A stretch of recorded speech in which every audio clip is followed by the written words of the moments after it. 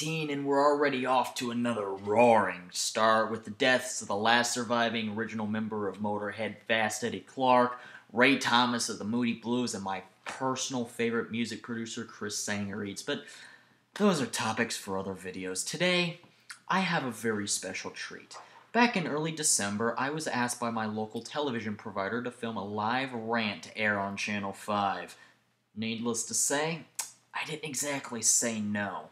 Sit back, crack open a brewski, and without further ado, here it is, folks, my television debut.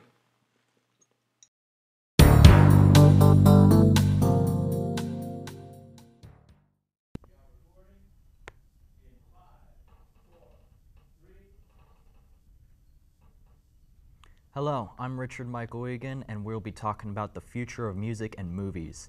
We are literally in the age where we can bring back deceased actors and musicians from the dead, or de-aged geriatric actors who are too old to play a part in a movie. Brandon Lee in The Crow, Oliver Reed in The Gladiator, Jeff Bridges in Tron Legacy, Paul Walker in Furious 7, Peter Cushing and Carrie Fisher in Rogue One, Sean Young in Blade Runner 2049. This CGI technology has even been going as far as using the likeness of people who are unavailable to physically film a commercial, such as with Kimi Räikkönen in a razor blade commercial a few years back. What's even worse is now this technology is being used in music too, basically doing the exact same thing but with concerts.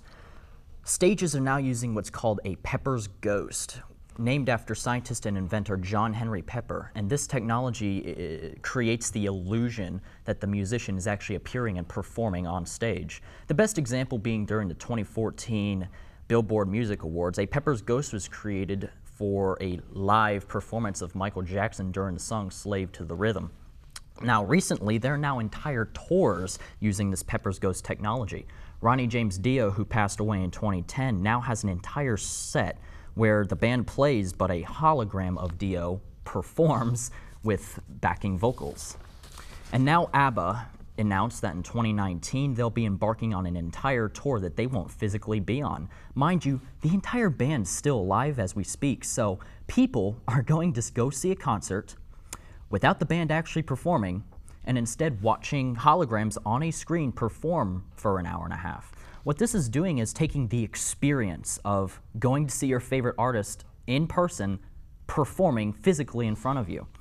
And who knows what the future holds. You know, maybe in the next 10 years, Led Zeppelin and Pink Floyd will embark on these hologram tours, and movies will be featuring a resurrected Charles Bronson or a de-aged Clint Eastwood. Look, we get it. It's the modern age where everything is basically a glorified way of saying, oh, look at what we can do. But let's assess the situation here. Get real painfully honest with ourselves. Do we actually need this? Look, it's cool and all we can make Jeff Bridges look 30 years younger in a movie, but bringing Peter Cushing back from the dead for an entire film, he didn't act in that movie, he didn't play the part, he didn't get to see the final cut of the movie, he's dead. You basically cut and pasted a corpse's face on some other dude. And mark my words, it's only gonna get worse.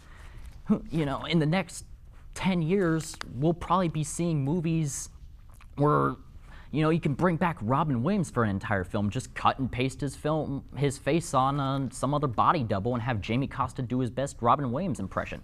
You have a movie set to go, but you wanted Alan Rickman to play the main antagonist? Go cut and paste his face from Die Hard, and there you go, new film. Are you beginning to grasp the concept of why this isn't exactly the greatest thing for the next few years of movies and music? Look, it's great in small quantities, but it's getting to the point where it's been too much. I'm Baphömet. Cheers, Metal Maniacs.